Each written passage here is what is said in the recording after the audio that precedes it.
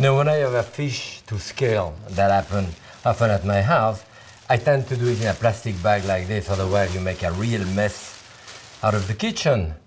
A serrated edge knife goes well with it, or in that case, I use the shell of an oyster or clam, and I go directly in it like this,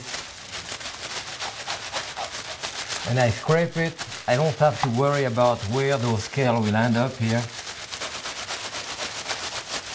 And that makes my wife happy.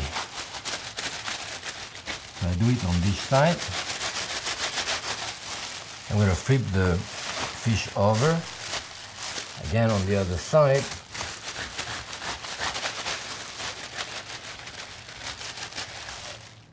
Okay, so those scales otherwise really get all over the place. So what I have to do now is to rinse that fish before I can bone it out.